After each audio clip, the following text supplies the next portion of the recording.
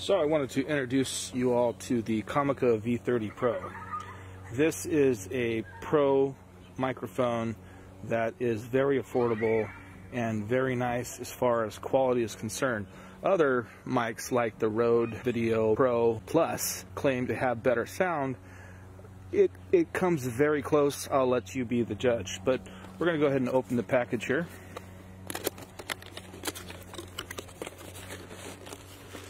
And what you get pretty much is the microphone, and you get the dead cat. Comes with a nice manual, fully detailed, and some advertisement, and then the warranty card.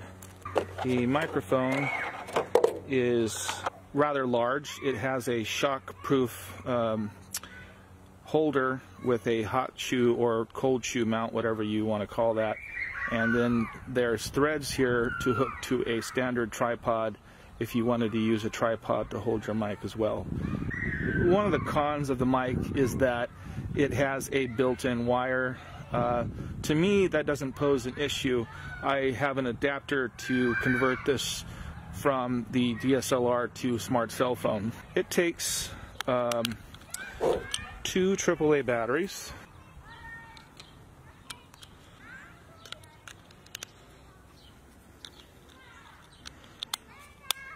And there are 2 modes for the normal operation, and there are 2 modes above for filter operation.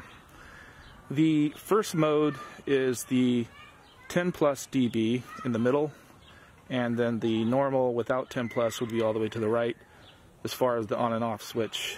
The filter would be a high pass or low pass, and pretty much that filters out air conditioning noises and things like that. I'm going to go ahead and put this on the camera so that you can tell the difference. Right now I'm using the on-camera microphone, so you could pretty much hear how terrible that sounds. I'm going to go ahead and put the Comica mic, and you'll see the big difference. And there we go. Now that the other mic is on, you could pretty much hear the difference. Some of the things I want to point out is that the mic has a super cardioid polar pattern.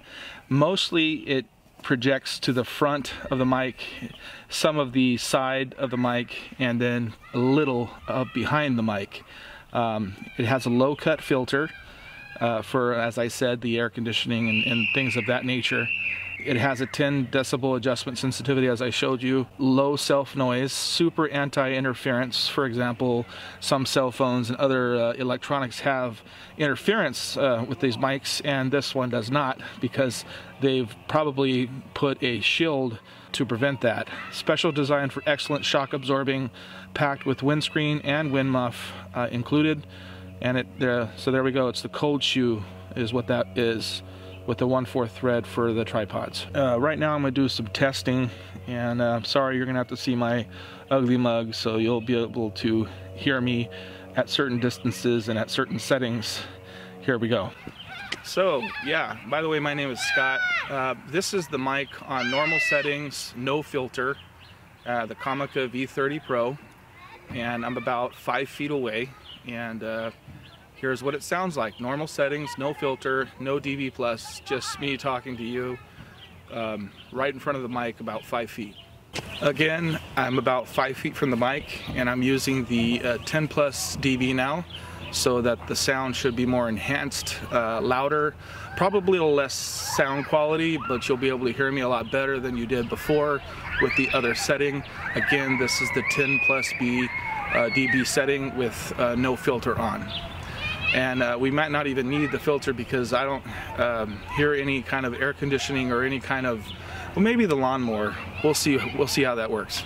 Okay, so yeah, that lawnmower is still going on in the background, and I've turned on the filter.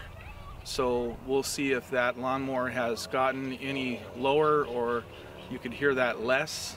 This is normal volume, no 10 plus dB, and with the filter on. The Comica V30 Pro. I think it sounds great, and I highly recommend it. I mean, the mic's only $49.99, or it was something like that. I mean, that's a fraction less than what the Rode mics cost. And again, this has awesome shock absorption, and It's just a great sound. It's way better than the onboard camera mic. I mean, I think anything is going to be way better than the onboard camera mic, but yeah, for the price, you can't beat this, and it's nice to have some good quality sound.